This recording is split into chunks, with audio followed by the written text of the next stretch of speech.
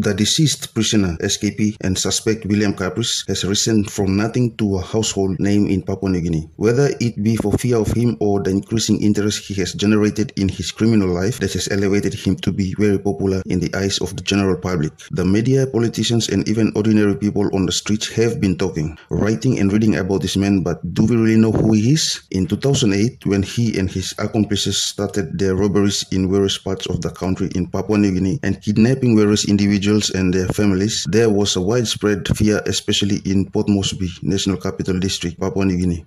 Talk on the streets at the time was that it was the work of William Kapris. When he was recaptured and put in an isolated cell at Bomana Maximum Lockup Prison in Port Moresby, the capital of Papua New Guinea, Attorney General and Minister for Justice at the time, Dr. Alan Marat, and former Police Commissioner Peter Igelo visited him in the cell. If he can rouse the interest of such high-profile visitors, then he has roused the interest of everyone from elementary students to ministers of the state. Who then is William Kapris? He is a converted Islam follower. He was the son of a deceased man by the name of Nanua, who was originally from Islamic province but resided at Buvussi oil palm settlement in Hoskins in Kimbe, West New Britain as a block holder.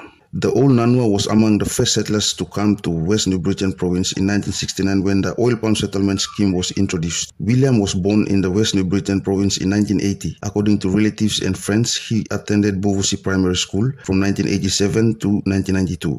He later then attended Kimbe High School from 1993 to 1996. William left his parents at Buvussi and stayed at Gigo settlement on the outskirts of Kimbe town when he was doing his high school at Kimbe as a day student.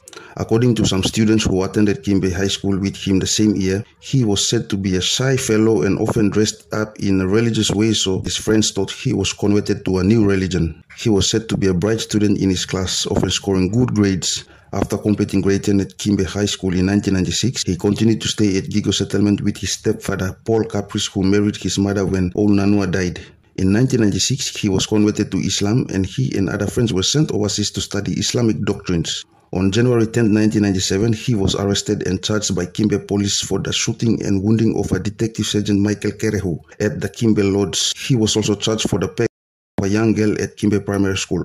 After that, he was sentenced to 20 years for murder and 5 years for rape before escaping from Lakiemata prison on April 19, 2001. On August 18, 2001, he was involved in the abduction of a couple who were at Dami Oil Palm Research Station in Hoskins when the couple were held captive until the next morning. Their vehicle was also used by William and his men to hold up Titiro nightclub, also in Hoskins, where 3,000 kina worth of alcohol was stolen. Police apprehended him when his gang were attempting to hold up former West New Britain Governor C.R.I.M.I.N.A.L and his delegate who were returning to Kimbe from an outstation trip. William was charged on 6 counts of escape from lawful custody, attempted murder, robbery, unlawful deprivation of liberty, unlawful use of motor vehicle, and 2nd count of robbery. He was serving his term at Lakiemata jail when he escaped again with 4 others, namely Stephen Tele, Stephen Lavo, Gabriel Monai, and Philip Roy Rakui. They were arrested in Ley by police, but using a snake bail, he escaped to Islamic province. In May 2008, he was alleged to have robbed the C.R.I.M.I.N.A.L Bank South Pacific and fled to Kimbe. Whilst in Kimbe, he and his accomplices were said to have to plan to rob the Kimbe BSP Bank branch, but he decided against it.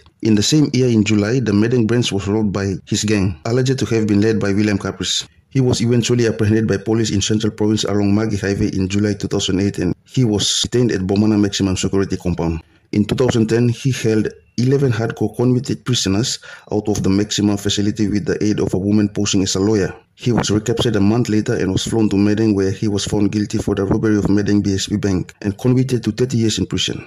According to a youth who knows William, he said, once at Gigo Market, he confronted some youths who robbed a lonely elderly lady. He got the money from the youths, gave them back to the old woman and told the youths not to steal from old women who struggle to earn money, but to steal from the rich people.